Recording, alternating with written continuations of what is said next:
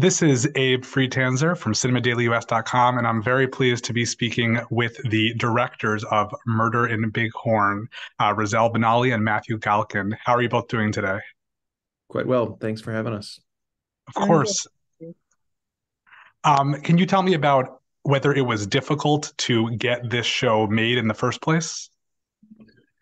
Um, no, it was not difficult to get this show made because we had an incredible partner in Showtime. They actually brought me the idea of the series, and they didn't know much about the issue. They were curious to know why women were disappearing and being murdered so prevalently in Native American communities. So, as a white man, I thought long and hard whether I was the right person to tell this story. And then ultimately, I figured I could contribute. There's something I can contribute as far as helping to build a series that can reach a vast audience. That was my goal going in. I knew that I wanted a native filmmaking partner, and ultimately, that's how Razelle and I started working together. Mhm. And Razelle, what drew you to be involved in this project?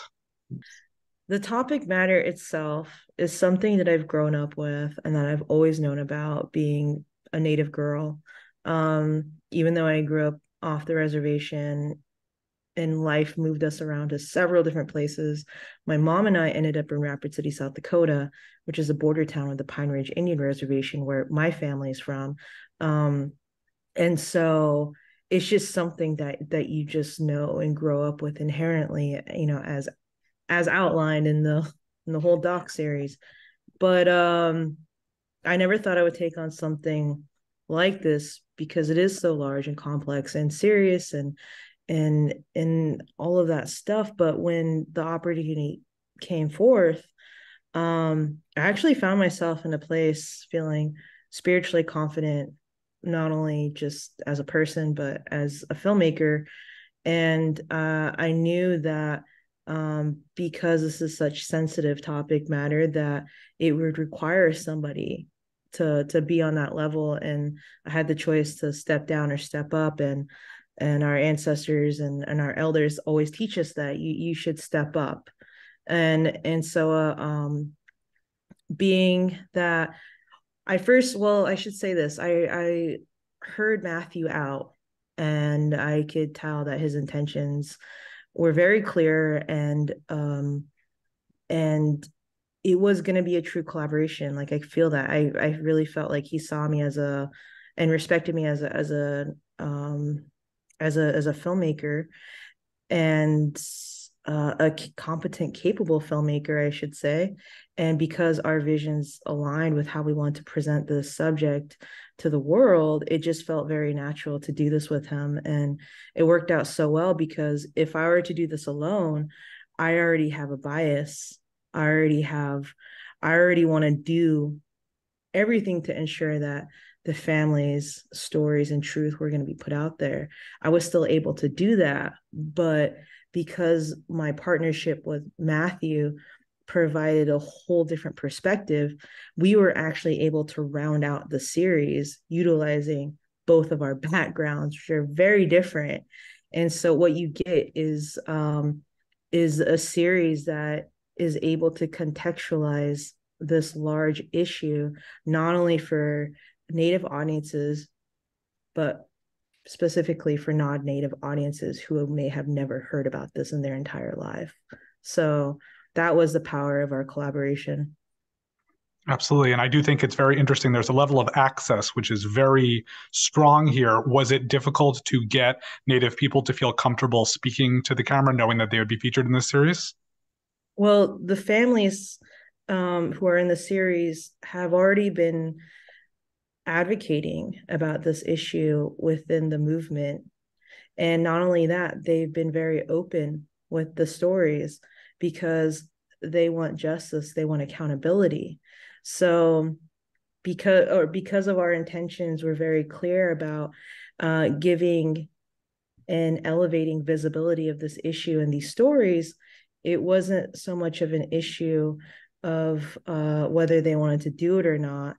It was more or less of like, how do we do this in a way that is ethical and appropriate and doesn't cause any more trauma for the families? And because when we interview them, they are talking about, you know, they are talking about something that is very deep and sensitive. And it's like, we don't want to reopen these wounds and just leave them there. So we had to discuss how to do this in a way that was least harmful for everyone involved. And on the note of context and perspective, I think it's also fascinating that you have participation from law enforcement. And something that I've seen in another documentary that I saw at Sundance, Victim Suspect, is that the law enforcement professionals who tend to be okay being interviewed for this kind of project are those who feel very strongly that they are doing the right thing, that they've done what they're supposed to do. And it was very jarring to hear, somebody say, I don't believe this murdered and missing Indigenous women thing is real. And that was very, very disturbing. What was it like to have that moment, come across in here? Well, in the I mean, it wasn't surprising during the interview that was said. That was sort of the general tone of the whole thing. Clearly the ex undersheriff had an axe to grind. He seemed to have an axe to grind not only with the Native community, but also the sheriff's office in general, which I think is maybe half the reason why he decided to sit for the interview. He doesn't live in the state of Montana anymore, and so he was not fearful of the retribution that might come his way from the sheriff's office. I assume that is a conversation that is pretty prevalent in the non-native communities in Montana, that sentiment. Razelle can certainly speak to that. But yeah, it didn't seem like it seemed like a revelation to us, but to him and as a representative of a certain point of view, it just seemed like, that's what is discussed behind closed doors, not even behind closed doors. Yeah, and all his perspective does is contextualize the biases that make it difficult for families to get justice. That point of view is I would say is very well known. Like, me as a brown Native woman going into an area like that, there's a lot of microaggressions, and there's discrimination that happens, sometimes very blatantly, sometimes not so, and sometimes very subtly. So it's just contextualization. That's why it was necessary, to include those perspectives in a doc series like this. I honestly, you said that the law enforcement representation was strong here.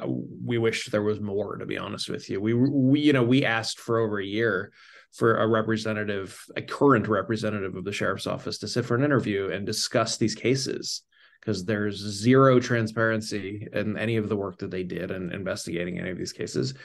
And, ultimately we made a series about a community, and they're a big part of that community, for better or for worse. So we invited them to be part of this, and they declined. I do think it's also interesting that, you probe the fact that there are insular parts of the community that might also be responsible for some toxic elements. Was there any fear that would, cast Native communities in a bad light by sort of bringing that internal drama out this way? I will admit that it was a bold decision to include that that notion, right? I will say this: the history of why these issues exist is the complete root of MMIW, and that may sound redundant. The history of colonization directly affects not only Indigenous peoples today, but it is a direct result of colonization. That's what MMIW is. And when we're talking about Native on Native violence, it was a bold decision to include that because it could cast a bad light on our people. However, I would say that Native on Native violence is also a direct result of colonization. And in this series, we talk about how there's traditional protocol before contact with settlers.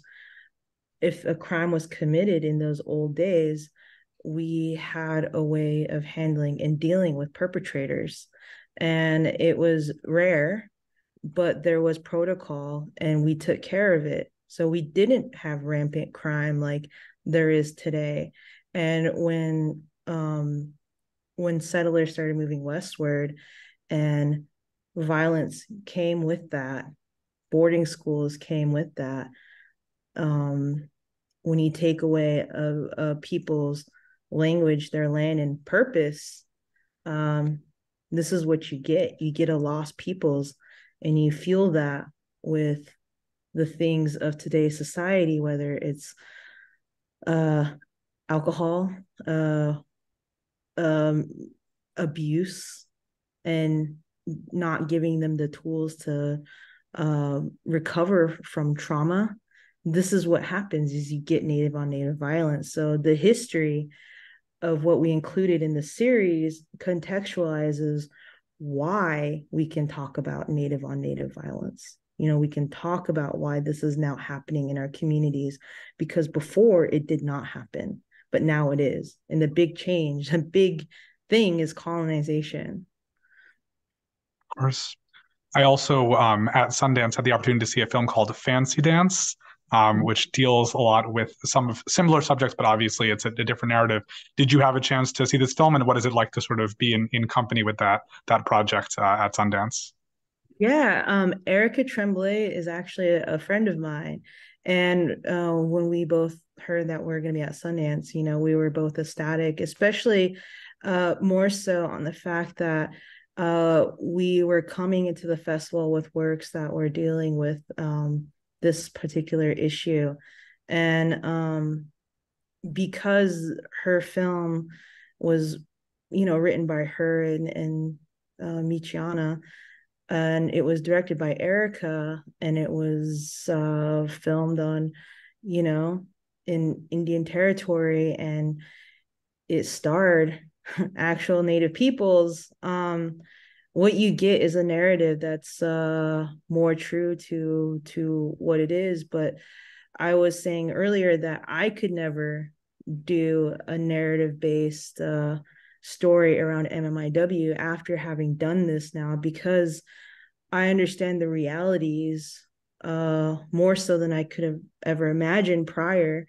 And what happens is when you have a film like Fancy Dance and our series at a festival like Sundance, it works in tandem with one another, and it creates a more poignant representation of why this issue is so important and the urgency behind it. And there's a lot of non-narrative I should say no let me recount. There's a lot of non-native stories being told that are being centered around this issue. So what I mean by that is there are protagonists going into communities and having to solve crimes against Native women. And those stories, I know from what I know, are not Native led.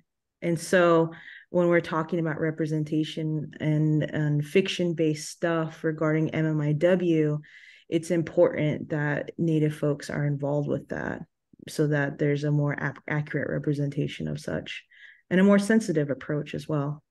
Of course, of course. Well, for more great conversations like this, you can subscribe to the Cinema Daily West YouTube channel. Make sure to check out Murder in Bighorn on Showtime. Thank you both so much today for taking some time to speak with me, and good luck with this project. Thank you. Thank you.